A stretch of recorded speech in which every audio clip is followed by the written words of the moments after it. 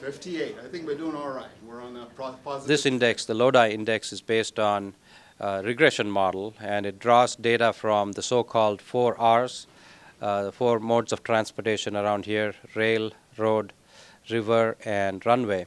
So we draw data from that and several other sources, put it into a regression model, and then convert it to an index which has a value between 0 and 100. A number over 50 is meant to indicate that there is a healthy logistics and distribution activity in the region. A number lower than 50 means it's not as good.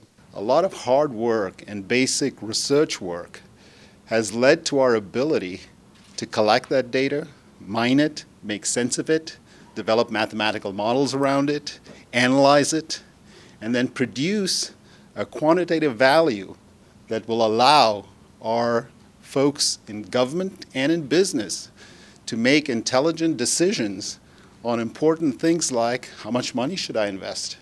Should I increase the workforce that I have? Should I produce more products? And we're hoping that that's the value that this will provide.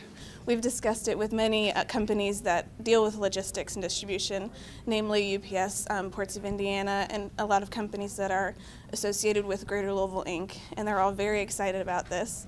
Not only will it help companies who work in logistics and distribution to know when to put money into their systems, but it should also help with government infrastructure planning, which is huge right now with the bridge discussion. And so a lot of the Chamber of Commerce people, Greater Louisville, Inc. people are very excited about seeing where this index is going to go.